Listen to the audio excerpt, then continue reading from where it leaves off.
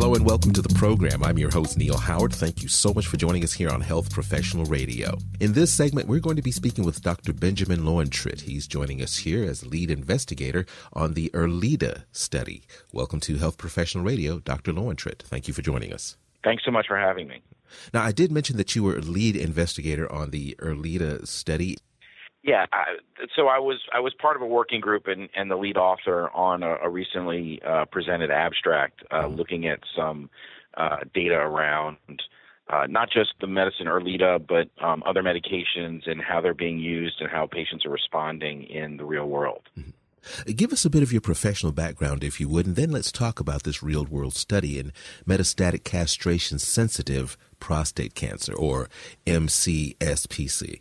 Yes, I'm the medical director of the Comprehensive Prostate Cancer Program at Chesapeake Urology. We're a large group of physicians, almost all urologists in Maryland, mostly around Baltimore and suburban D.C. This trial was, with this investigation was an interesting kind of way to look at data that we're able to get out of other community groups like mine and large groups around the country, where as opposed to the data that we're able to get from a prospective randomized trial that leads to the approval of a medication, this was looking more at what can we glean from the information that's actually in the electronic medical record for patients that are on the treatments after they've been approved. So, looking at what's actually happening in a real world setting as opposed to what's sort of the idealized setting of a clinical trial,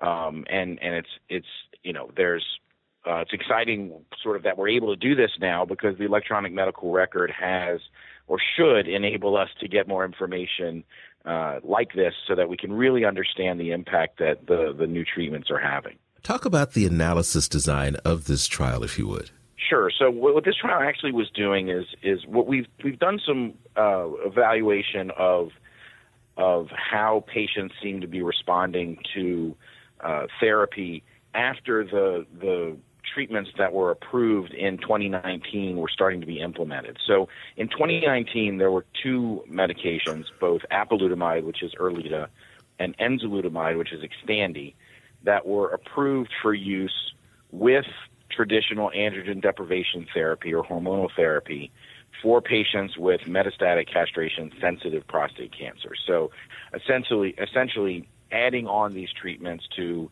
the prior kind of standard of care with hormone therapy to get better outcomes. And these two drugs have similar mechanisms and have, kind of in the same space in the disease. And when we were looking at some of the prior investigation, which was much more about adherence to medications and whether or not patients were staying on, as directed and looked like they were actually getting the benefit, there was a signal that there might have been a differential benefit between the two drugs. And so what this analysis was really doing was seeing if we could pull out if there truly was a different response that was happening between patients getting the ERLEADA versus those getting enzalutamide or Xtandi. So what we did find when we looked at it was that there did appear to be a faster and deeper response as measured by the PSA. And for any of us that treat prostate cancer, we know that PSA is the main biomarker that we use to track activity of the disease. And there's a sort of long history of what PSA is and what the impact is in screening. But in following patients that already have prostate cancer, we know that it's an extremely valuable tool to understand the depth of a response to a treatment and the activity of the disease. So what we specifically were looking at was how many patients were getting a 90% or greater reduction in their PSA and how quickly that was happening. And this was information that was pulled from the medical records when possible. So the big challenge with a study like this is trying to make sure you're looking at the right patients. So a big part of what we were doing was trying to create definitions so that we were weeding out patients that might be getting these drugs for other indications because they both have other indications for other stages of the disease, and trying to make sure we're looking at the right group of patients. So we set a bunch of definitions, meaning they couldn't have, they had to have a diagnosis of metastases, because that's in the definition, which eliminates one of the other indications that's out there. They had to have just started the medication. They had to, and then really, if we didn't have a clear evidence that they were in this situation, we dropped them out of the analysis.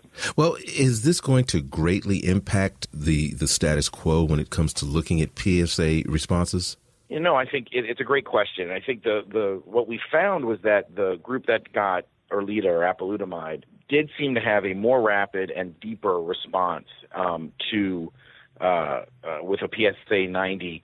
And that was seen early in the course of the disease, and really maintained that difference between the group that got ERLEADA versus enzalutamide. And so we saw that differential benefit throughout the course of the couple of years that we were following the patients. So I think it's a very interesting signal, because the default has been that we kind of assume that these are very similar medicines with similar responses. Mm-hmm. And while I don't know that this kind of evidence can definitively, it's not a prospective, definitive comparison trial. So I need to put that caveat in there. But it does sort of create that question to say, okay, in a world where we do have choices of medications, and where we're trying to get the patients the best option, first, we know that once patients have failed one of these medications, they're not likely to do well on the other one. So we're trying to find, anything that says, okay, what really is going to benefit the patients the best. I think that this analysis gives us that, at least that question is, okay, maybe there is a difference here, and at least for further investigation or in clinical practice, I think as physicians are choosing treatments for their patients, it certainly may impact what they're doing. I don't think this has definitively answered the question, but it certainly is suggestive of a different response. So what do you think the next steps may be, looking into the future stemming from this analysis? The group that did this analysis, we're certainly continuing the real-world evidence, approach. And I think, like I said at the beginning, what's exciting about real-world evidence is that it really does get to what the actual patient experience is like and what the physician experience is like in using these treatments, et cetera. So we're looking at comparison with other medications. We're looking at, evidence of side effects and other consequences of being on medication. So the hope is we'll have some other signals like this that may help guide care. I do think that this type of study, will likely lead to some degree of comparison studies. Mm-hmm. I think that you don't see a lot of head-to-head comparison studies in a prospective fashion for many reasons, but I think that this will hopefully give a little push to get us to do that in at least a small population, to see if this signal that we saw in the real-world evidence is a true one.